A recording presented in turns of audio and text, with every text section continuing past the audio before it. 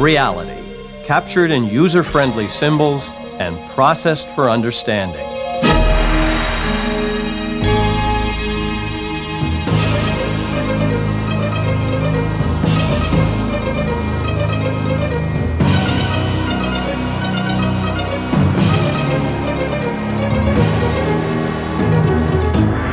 The Idea Channel.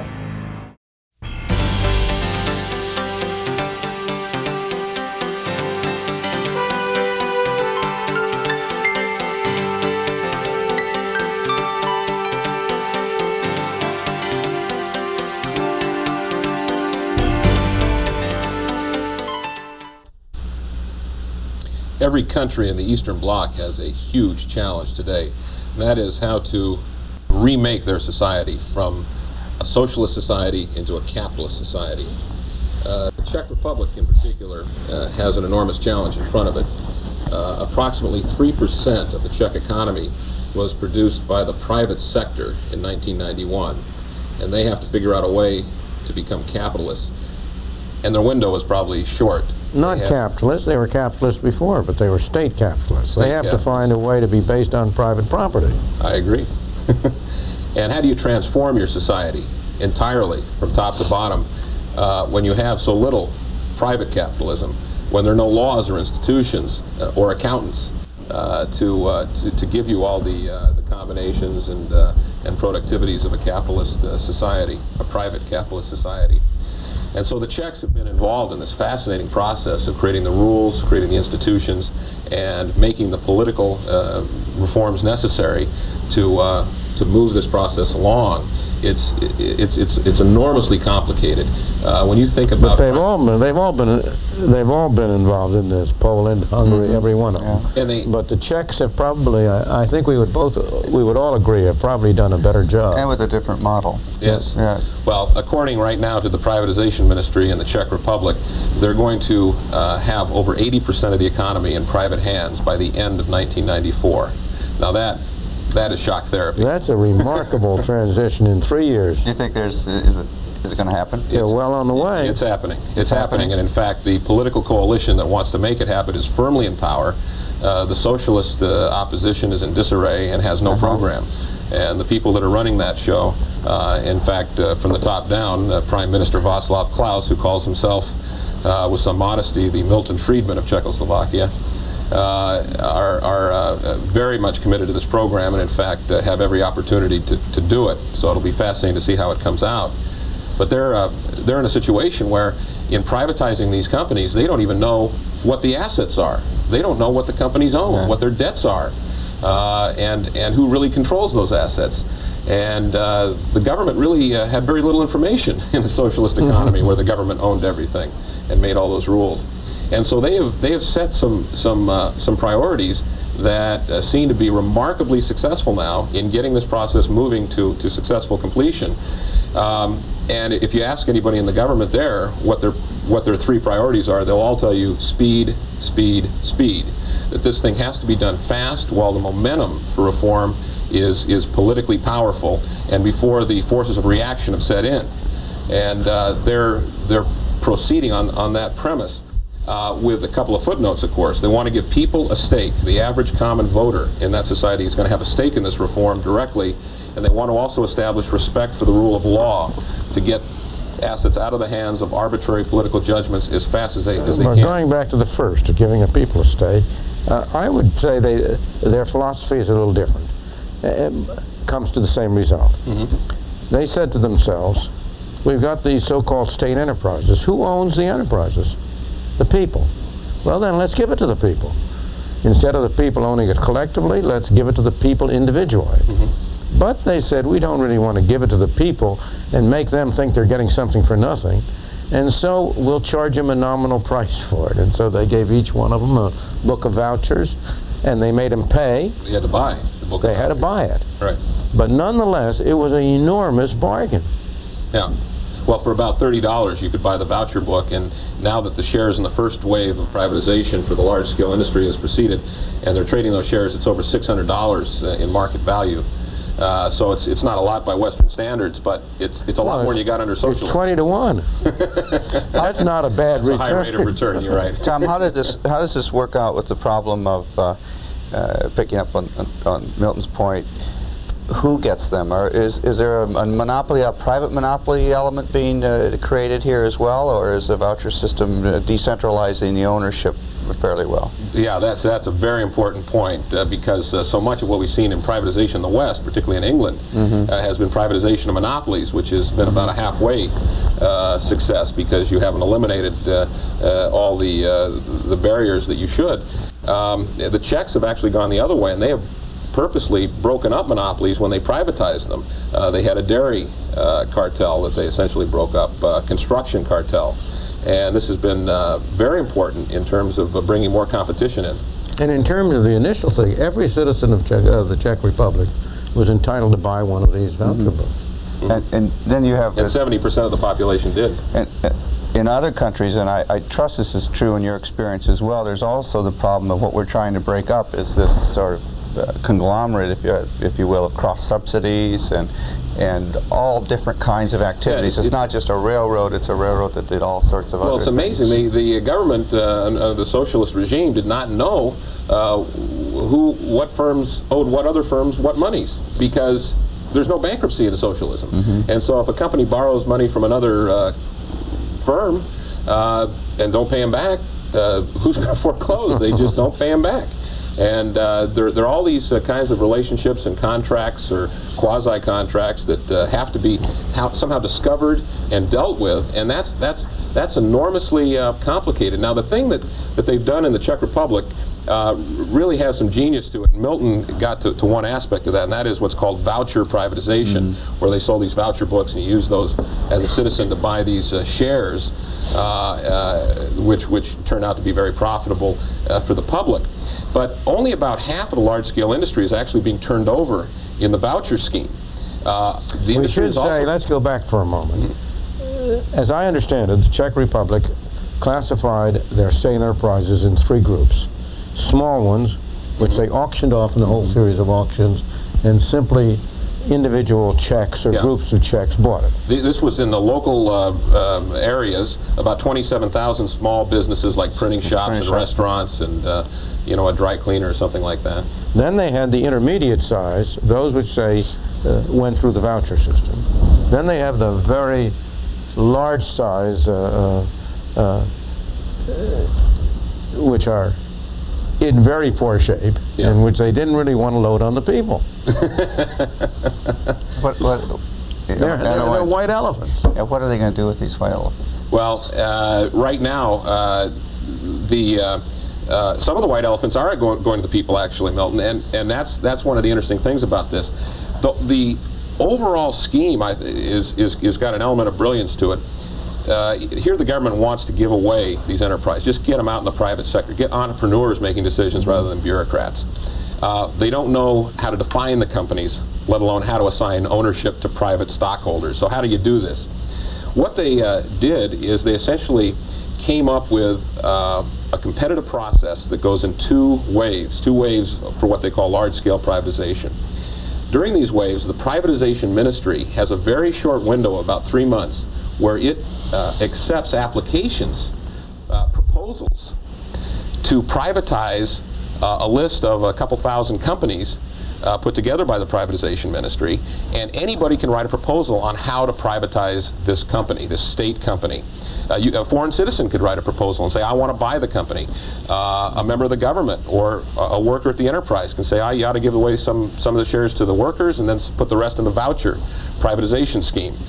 So there are all kinds of combinations of ownership you can do. But in each of these applications, what you have to do, first of all, is define the assets. You have to research who owns it. There's no title company. There's no place you can go up and look who owns the company. You have to address restitution issues, because they do give restitution if a family can prove that they have resided in the Czech Republic and get this back from when it was expropriated by the communists in 1948. And then you have to talk about how you're going to privatize a company, if you're going to pay for it or going to go to vouchers or whatnot. And finally, you have to describe what this new privatized company would do. who's going to work there, what products it's going to make. And the bureaucrats at the privatization ministry get several competitive proposals. And based upon how well these proposals do in terms of defining ownership and in terms of dedicating that company to building something productive, almost on a homesteading or pioneering principle, they award ownership rights based on these plans in this competitive bidding process. Now this has had a mark of genius to it, because instead of having bureaucrats in Prague try to figure all this stuff out, they have the private sector and the public it goes right doing to the heart of why governments fail, because governments aren't able to put this information together. And so what you've done is you say, okay, we're going to have this competition, and and the information is generated. So the genius of it is, as you're pointing out, is that you're using the private market to create the private market. Absolutely. And because you have very short windows, and you tell people they've got 3 months to submit these proposals, instead of people going out and politically campaigning against you and saying, no, it's not fair. The Social Democrats think this is a terrible scheme. What you do is you get everybody racing to fill out these proposals and try to get in on the privatization, and particularly the apparatchiks. These are the guys with the inside information, so they're writing these proposals like gangbusters, trying to do everything they can to get some ownership shares out of this.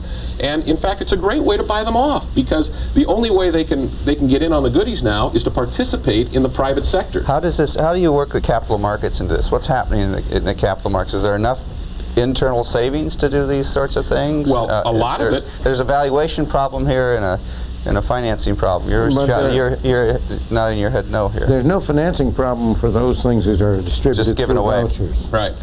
And that's a big help, because a lot of stuff, you know, you just don't have a big demand for, say, a foreign buyer to come in, and so it goes into the voucher privatization scheme.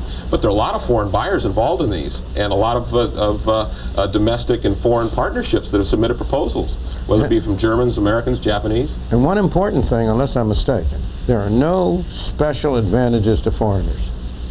One of the big mistakes I believe that underdeveloped countries make, and that the states in the United States make, is to try to bribe people to come in their area, and that's a great mistake. Yeah. I think that the Czech Republic or Hungary or any of them ought to be prepared to sell things off to foreigners, but not at particularly advantageous terms. Well, it was very interesting. Not to subsidize them. It was very interesting that many Western companies were very much opposed to the voucher privatization scheme. Now, of course, they wanted to come in and buy these state enterprises, but they didn't want to negotiate with stockholders. They wanted to negotiate with the state. The bureaucrats take them out on the yacht, wine and dine, get it for a bargain. As we've seen. When I visited Hungary a few years ago, I had an afternoon cocktail party with a whole bunch of Western lawyers, accountants, and so on who were there, and they were all negotiating with the government. None of them had any use for a voucher scheme. I ended up telling them that they were doing far more harm than they were good so far as Hungary was concerned. That's right. And as you may know, when Václav Klaus was in this country some time ago, and they asked him what we could do that would be most helpful to Czechoslovakia, he said, put an embargo on advisors. Yeah, the Václav Klaus, now maybe called Santa Claus, it really has given the Czech people a personal stake in this. And he's credible, because he said, look, you don't have to participate in voucher privatization. It's going to cost you about $30, and that's a lot for you people. But if you want to get in on it, come on in. They all, by the surveys and so forth, they estimated 2 million people would buy the booklets. Approximately 7 or 8 million people bought the booklets. But you know why? You know why? Because some Czechs who were in the United States came over and organized mutual funds. Well, there are a few of them, but there were over 400 mutual funds organized. Right. And some of them were even organized by state banks and state insurance companies. Now, the funds promised a certain amount of payback after the first phase. Some of them did, some of them didn't. And how's that going? I mean, well, are they making it? Some of them are getting paid off right now. As a matter of fact, they're getting paid off more than the $600 in some cases. Is Slovakia, we start out with Czechoslovakia, as you know, with this whole program. Slovakia is backing off from phase 2, aren't they? They've got political problems. Yeah. And they are gradualists. They are people who want to debate about how these things should be privatized. And we'll probably get back to them in 20 or 30 years to see how it's going. The Czechs are speeding ahead, and they're transforming their society virtually overnight with this kind of a thing. And it's such a refreshing thing by comparison with what we see happening in Bosnia, with what we see happening in some of the former Soviet states. It's such a refreshing thing to see the Czechs and the Slovak peacefully and decently and in a civilized way agreeing to separate. Yeah. Well, really the resurgence of commerce in Prague is visible, and just all kinds of success stories about how the transformation is going on. I was just there a couple weeks ago and interviewed a woman who was an anchor on the national news, and she quit 3 years ago to buy a small dress shop. In fact, create a small dress shop. There hadn't been anything selling upscale, shishi, Paris-type fashion in Prague. When she started out just 3 years ago, she said her biggest problem was that nobody knew how to do anything in the private sector. She had to hire an architect away from a state firm, and nobody knew how to get permits or clothes imported in the country. I said, "What's your biggest problem today?" In 1993, she says, "There are just too many of these dress shops out there now." Choice and competition. And how has Hungary been using the voucher scheme at all? No, not to any extent like this. It's been more is divesting from the central to the local governments and letting the local governments deal with these things. It's a totally different model. It's a model that, well, the Hungary believes that they're going to be a gradualist success. They started gradualism 20 years ago. 25. 25 years ago, I'm sorry. What about Poland, Tom? Well, the Poles, of course, went through the shock therapy with respect to the small business sector. Yeah. But with respect to large-scale industry, they have not made progress in privatization. And there is some considerable pride in the Czech Republic that there is no office of the World Bank in Prague, but there is one in Warsaw, because the Warsaw government has worked with the World Bank on a very different privatization scheme to try to create large investment funds and then have those basically invest on behalf of the public. The Czechs have gone from the bottom up. They've distributed the stock to the individuals, 8 million stockholders, and the stockholders themselves What's the have put their population of stock. Czech Republic? Well, it was 15 million. No, the Czech Republic. 10 million. And so there are 8 million stockholders out of 10 million. Well, some of those are Slovaks now. I see. But it was about 70% of of the adult population. Yeah. And those people have put their shares in mutual funds. And right now there are over 200 major mutual funds that account for about 3/4 of the voucher shares. Most people, just as in this country, don't try to pick their stocks. And those mutual funds have become very powerful in terms of meeting with the managers of the companies and starting to redirect resources towards towards market-oriented production. Where are we in terms of the whole restructuring and the next step once these activities become privatized? The sort of the technical restructuring and the financial restructuring, the labor management kind of restructuring. You're in for wholesale changes. There's no question that many of these companies were producing things that nobody wanted. The Czechs obviously did a lot of arms production, even more in Slovakia, and that business has fortunately dried up, particularly in the Eastern Bloc. But there has already been a drop of 6% employment in the industrial sector, which is over 40% of the Czech economy. But there's virtually no unemployment. Unemployment is still only 4%. Those people are going into the service sector, and obviously that was the underdeveloped part of the Czech economy. So there is a transformation that's going on. What people say is that this transformation will have to become much more brutal, that there will have to be wholesale layoffs, particularly when more of these large-scale industries go into the private sector, and so there may be some unemployment coming. But the thriving service sector so far has been picking up all that transitional labor. Isn't one of their big problems the brown coal area?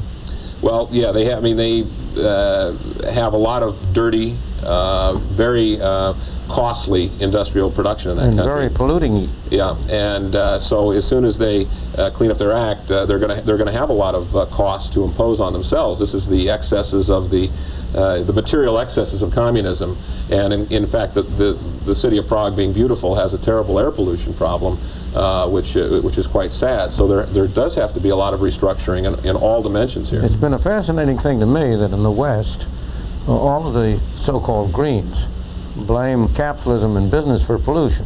But the worst pollution in the world is in these former socialist countries. It's also, and we see this in a place like Romania. The pollution is bad and the waste is bad because without any of the kind of price signals and competitive processes set in place, a simple concept like maintenance of a business firm or even maintenance of a public facility simply was not part of what was done. It was more of an, rather than seeing things as a process or a flow of services, it was asset accumulation. Oh. And then that been working on more asset accumulation. And now these assets are, as you described, many of them just white elephants. Sure. Well, all through the socialist bloc, you see that there's tremendous inefficiency. And in these countries like Poland and Czechoslovakia, generally speaking, the rule of thumb is that they take 3 times as many inputs to produce an output as a Western country, and 3 times as much pollution.